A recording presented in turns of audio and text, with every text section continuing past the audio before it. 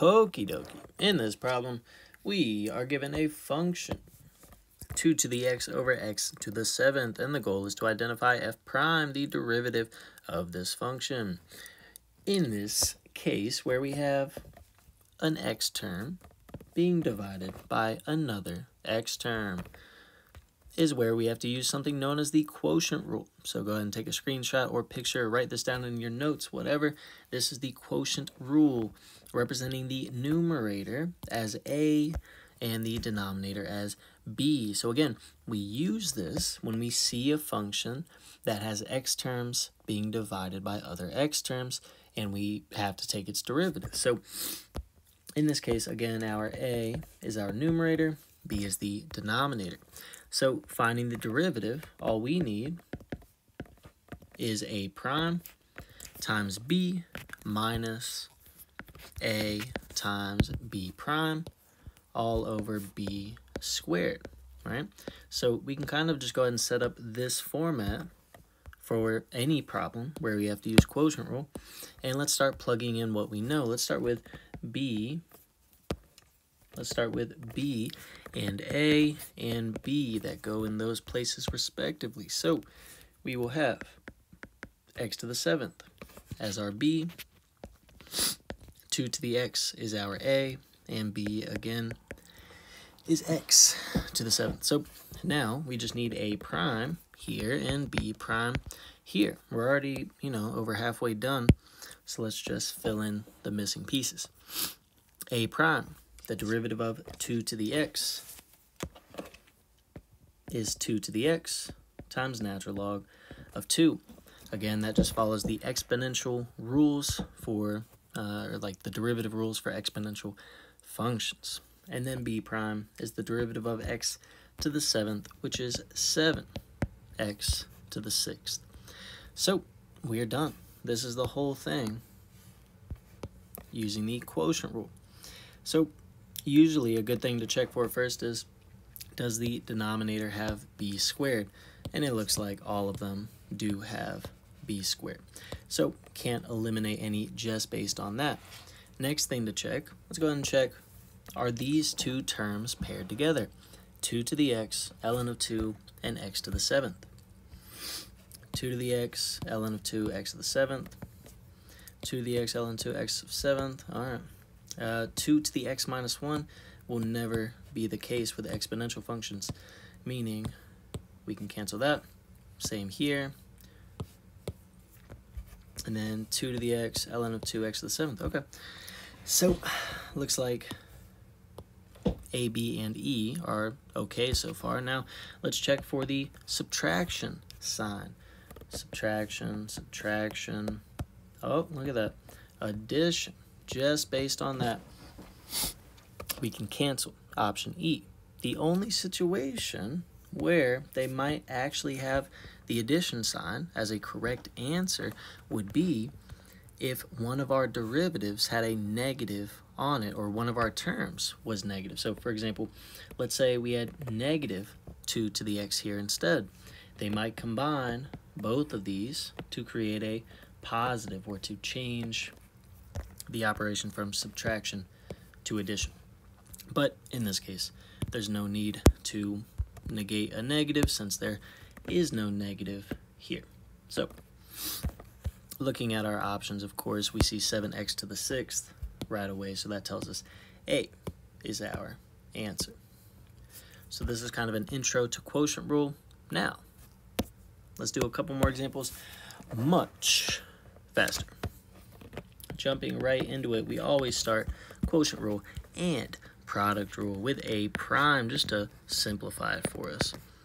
Product rule, really you could start with any of those terms since it's separated by addition, but keep in mind, quotient rule, the order matters. We must start with a prime times b first, or b times a prime, but this pair first, regardless.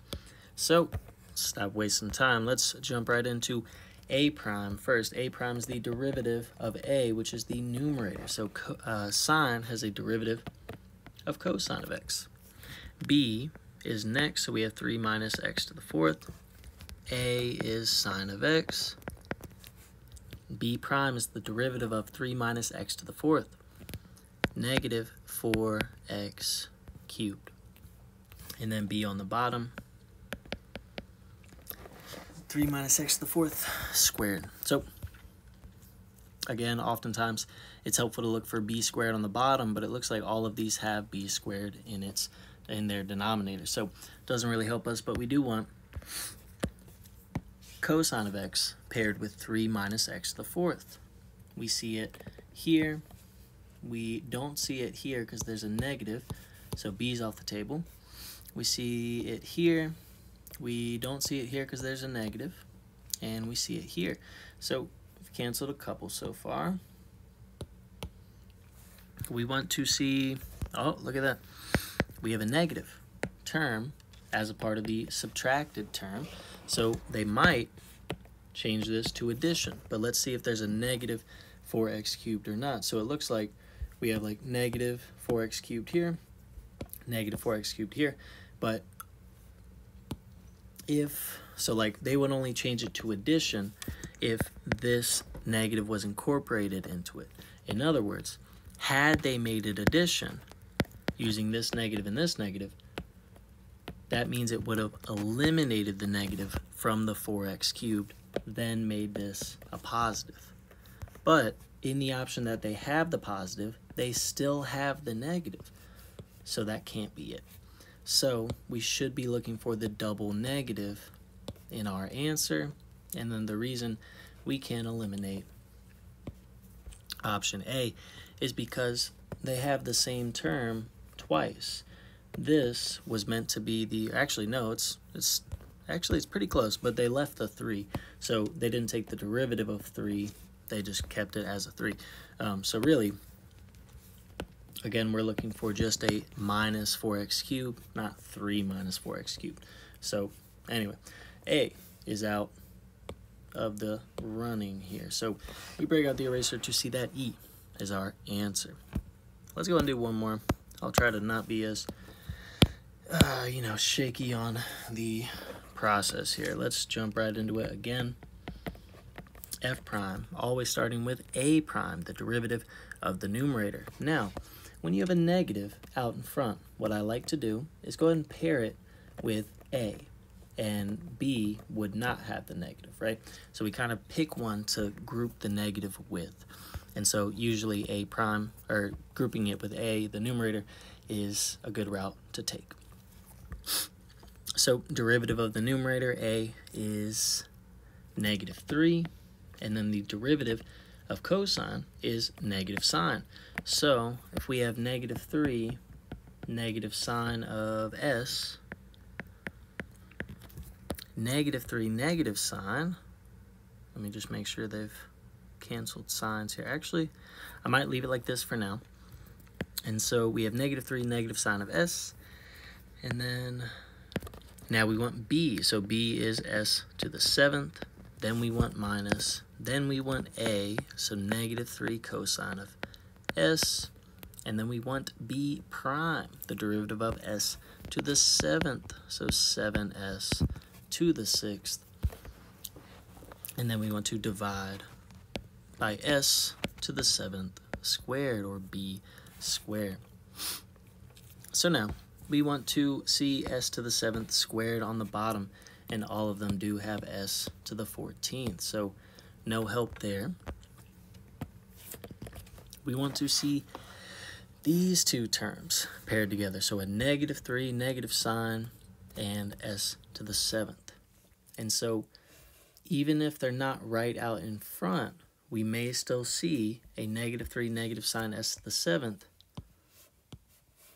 negative 3, negative sine S to the 7th in our answer. So as long as the signs are still correct, they can be on the right side of the numerator. So keep that in mind. So this first one is looking okay so far. How about the second one? We don't see S to the 7th anywhere. There's no multiple terms on top. They just have one big term in the numerator. So B is out of here. And then 3S to the 7th sine. Okay. So now in this option, where they have this. It's a positive, and they have all the right terms, though. So the positive could also make sense because there's a negative and a negative. Canceling out, making the whole term positive with still having 3s to the 7th and sine of s. So really, that's okay.